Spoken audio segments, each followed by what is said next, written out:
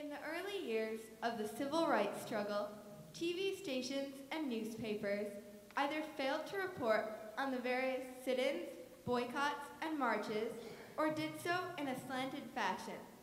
They feared that reporting accurately on such events would appear sympathetic to the cause and in turn anger their mostly white audience.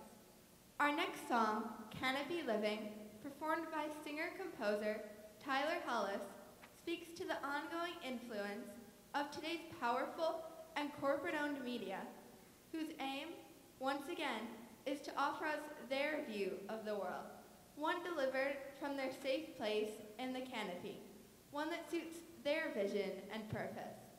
Hollis laments, in the land of catchphrase, the truth is left untouched until it serves a purpose.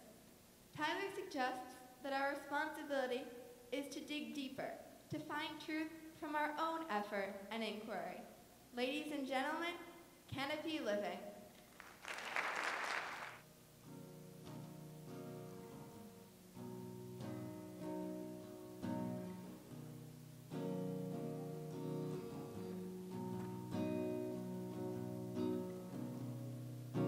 The upper crust halfways of keeping you down with their myths of the latest diet craze.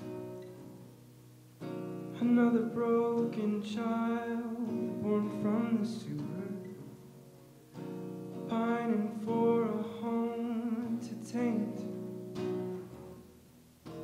How can I be kind in such a world?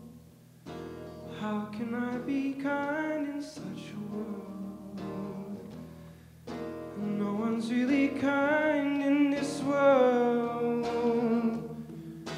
Canopy living is not for the weak of body or mind. Oh, canopy living will pull your soul free from the muck and the grime. You know I told you so. You know I told you so.